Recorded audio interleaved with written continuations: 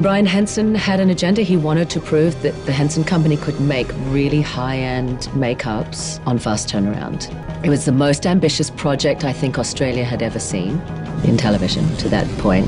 I don't know if the show could have been made anywhere else for the budget and have as much of the production values end up on screen as they did. We had a couple of Rigels. We had the actual mechanical Rigel that was full service, all working, and then we had a doll version that we could kind of throw over cliffs, and I think we did that quite regularly. He was like our little diva on set. We had to be really careful with Rigel. I'm nobody's puppet!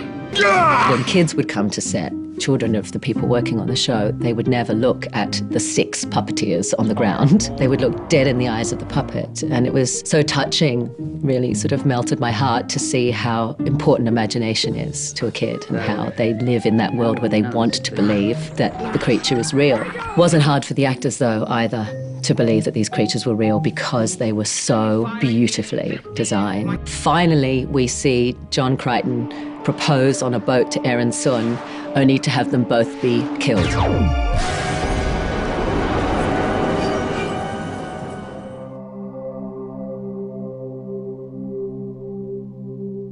And that was potentially going to be the end of FarScape forever. We were sad for the fans. We were sad for everyone who worked on the show because we were a family, the cast and crew, by that point.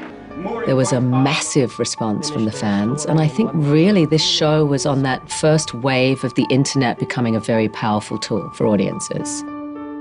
Brian Henson said, were it not for the power of these fans, we would not have been able to make Peacekeeper Wars. But I think there's a bigger audience out there for FarScape than we really know even to this day.